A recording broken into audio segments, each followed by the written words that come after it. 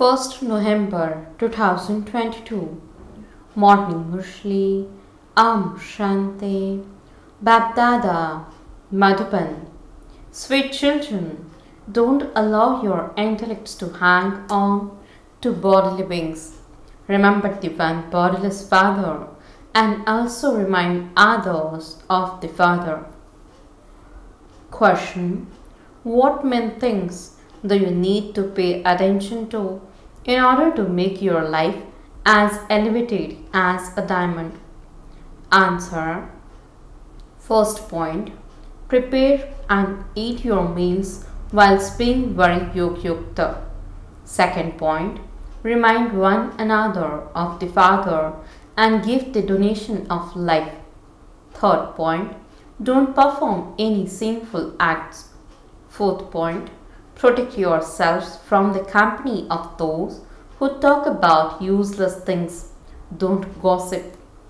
Fifth point, don't let your intellects be attracted to bodily beings.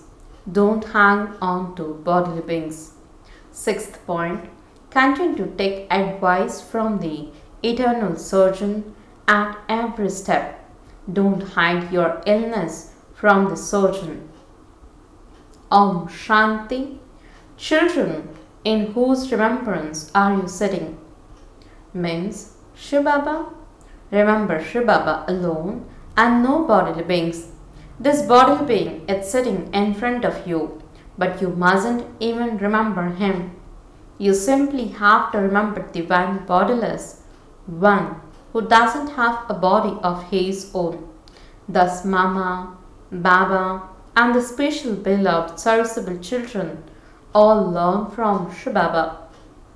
Therefore, you have to remember Shivbaba. Although some children go and explain to others, your intellects have to understand that Shivbaba has taught them.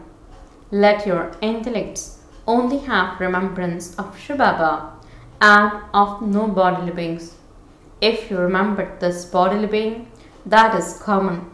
The Father says never hang on to bodily beings. You have to remember the one who grants salvation to everyone. If you remember this corporeal being, that remembrance is fruitless. For instance, children remember their worldly fathers, but there is no benefit in that. If you remember a Brahmin teacher or think that a particular teacher should teach you, that too is fruitless. You mustn't have remembrance of anyone else. Shivbaba is teaching us. Shivbaba is the benefactor. Never surrender yourselves to bodily beings. This Baba also tells you, Man Manabhav. If you remember bodily beings, you will go into degradation. The Father knows that the intellects of some of you are attached to Brahmin teachers, but that is wrong. There mustn't be any attraction to bodily beings. Baba's orders are, constantly remember me alone, wake up early in the morning and remember me. Bodily beings are said to be worldly. You mustn't remember them. Remember me, the incorporeal one, alone. Only the one is remembered. Salutations to Shiv. Shiv is bodiless. You have to claim your inheritance from the Father. Even this body is not his. The Father says, it is only because I don't have a body of my own that I teach you through this body. This is why I take his support. I taught you children easy Raj Yoga through this one in the previous cycle through which you became pure. It is my service to purify the impure. It is useless to ask for blessings or mercy.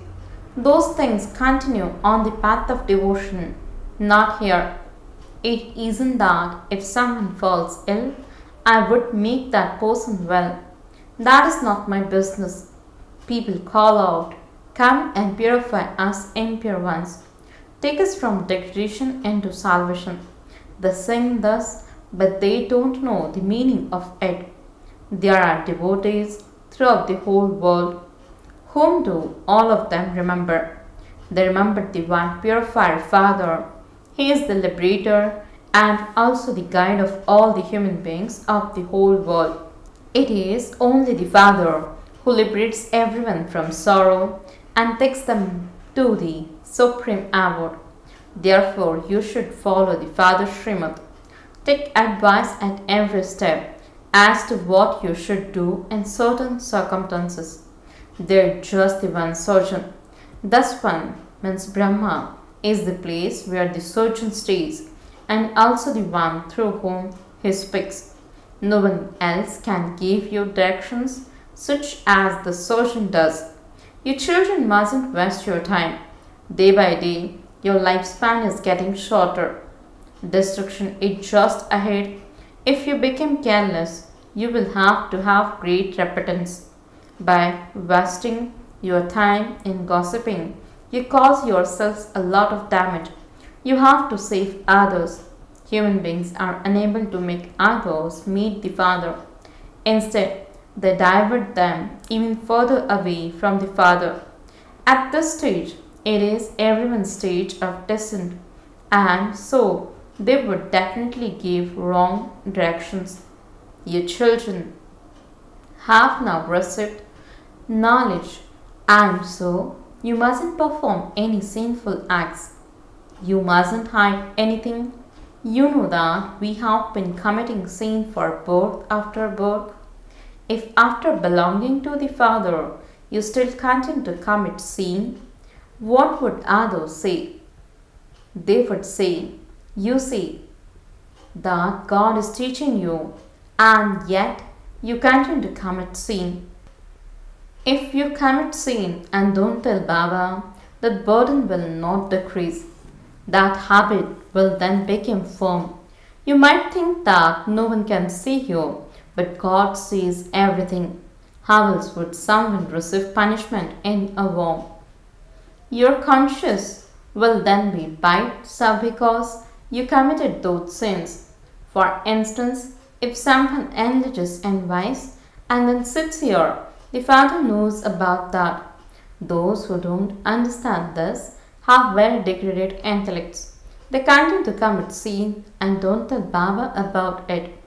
Even this physical father knows some things, but some children don't tell him about them.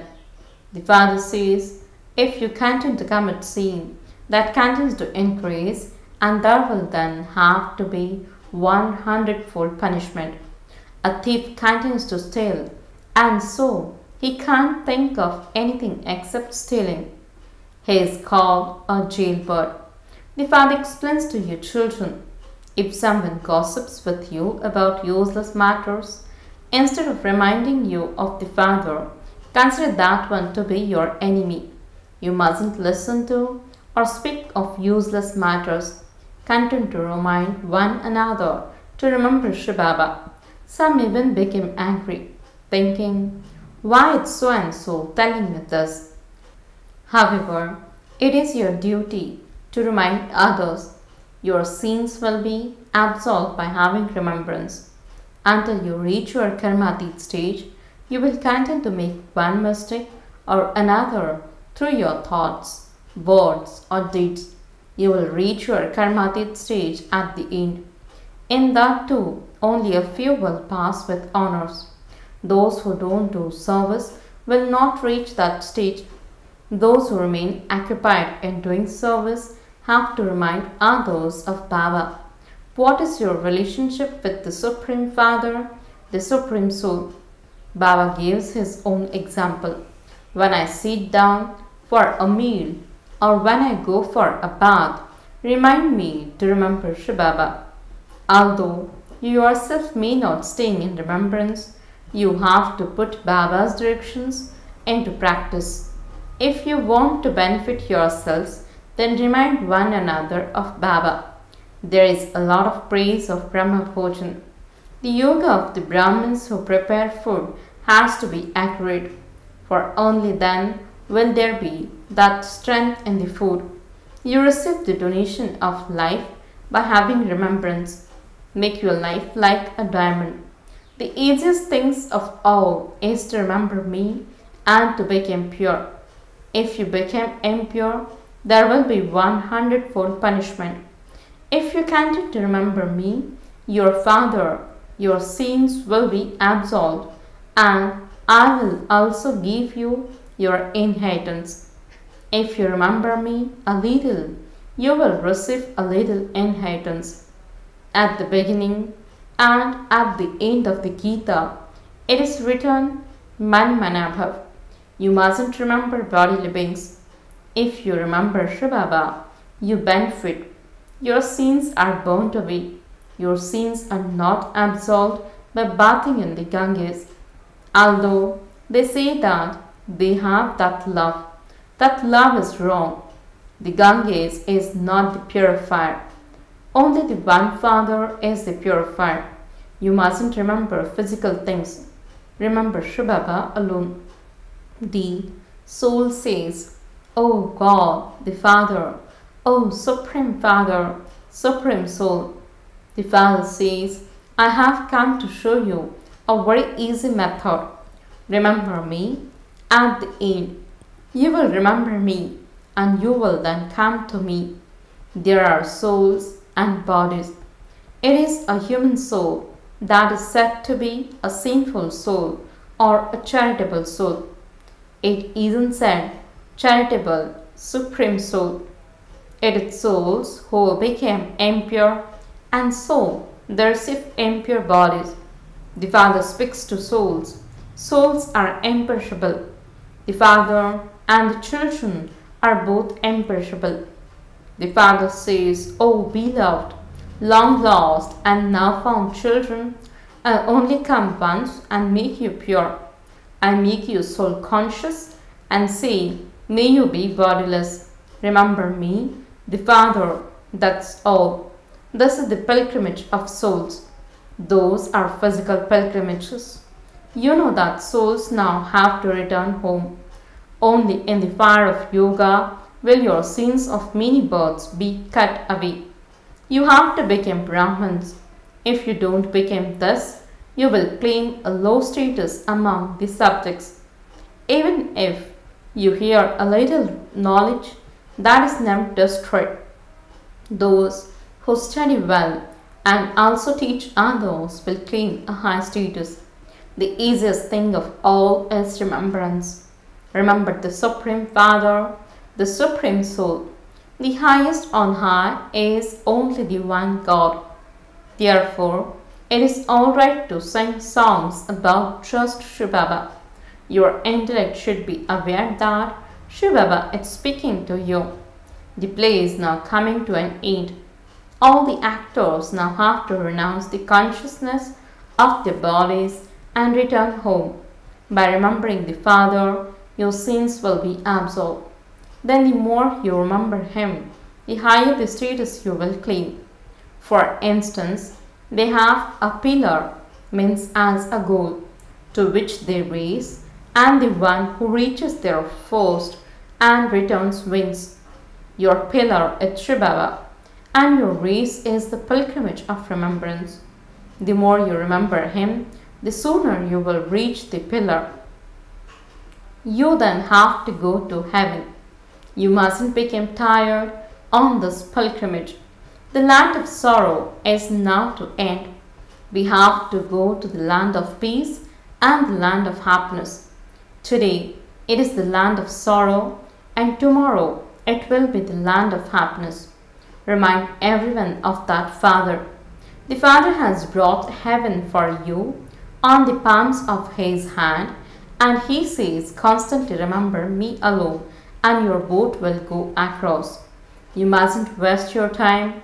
Even on the path of devotion, you used to gossip a lot. When some people do devotion, they shout so loudly, calling out to God, come and grant us salvation. The Father has now come and He tells you children to become pure. You may live together as a couple, but check that a fire is not lit. If a fire takes place, your status would be destroyed. Once that fire has been lit, it will continue to flare up again and again. This is why you have to protect yourselves. A lot of practice is required to stay in yoga. No matter how much noise there may be during yoga, even if there are earthquakes or bombs are dropped, you mustn't be afraid of those things. Just look what happens nowadays. You know that rivers of blood are going to flow in Bharat alone. When there was partition, rivers of blood flowed. Did they not? Many calamities are yet to come. You will have to see how there will be death for the prey and happiness for the hunter. You are becoming angels. Those who are very good and serviceable will be able to stay at that time. You need to be very strong, and thus remember shivbaba. You will never again find a father as sweet as shivbaba. You have to follow his directions. The main thing is to become pure. Those who indulge in vice are called impure. Deities are completely viceless. Here, all are those who indulge in vice. That is the temple of Shiv, means the golden age, and this is the brothel, means the iron age. You are now becoming viceless from wishes, and you have to claim your fortune of the kingdom of heaven. The Father says, I have come to establish the pure world. I will make you into the masters of the pure world. Simply help me by becoming pure. Give everyone the Father's invitation. 5,000 years ago, when I spoke the Gita, I said, constantly remember me alone, and you will become pure. If you spin the discus, you become the kings and queens who rule the globe. You will receive health, wealth, and happiness. You had everything in the golden age. The Father says, remember me, and you won't be diseased for 21 births. If you continue to spin the discus of self-realization, you become rulers of the globe. I promise. God speaks. Baba just teaches you alpha and beta, man manabhav and madhyajibhav. That's all. This study, it's so easy. Simply write it on your heart. Scarcely any businessman studied this art of business with the master. You may do that business, etc. You are not forbidden to do that. Acha, the sweetest, beloved, long lost and now found children who stay in remembrance of Alpha and Beta and who also remind others to do that are the ones who are loved.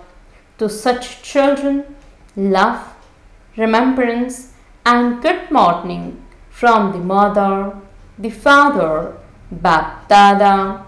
The spiritual father says Namaste to the spiritual children.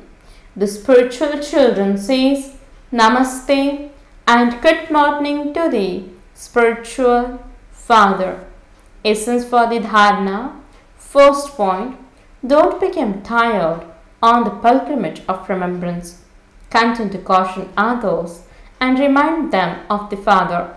Don't waste your time, neither gossip nor listen to gossip. Second point, in order to pass with honors, make no mistakes in your thoughts, words or deeds. Blessing, may you have guaranteed victory and experience success by making the impossible possible with your determined thoughts. Explanation, the confidence age has the special blessing of making the impossible possible, and this is why you must never think, how will this happen? Instead of thinking, how, think, this is how it will happen. As you move along, have the faith that this is already accomplished and that you just have to put it into a practical form. You just have to repeat it. Use your determined thoughts. Let there not be any fluctuation of why or word in your thoughts, and victory will then be guaranteed. To use your determined thoughts means to achieve success easily. Slogan: when there is constant awareness of the Father, who is Karan Karavan Heart, the consciousness of I and ego will then end. Om Shanti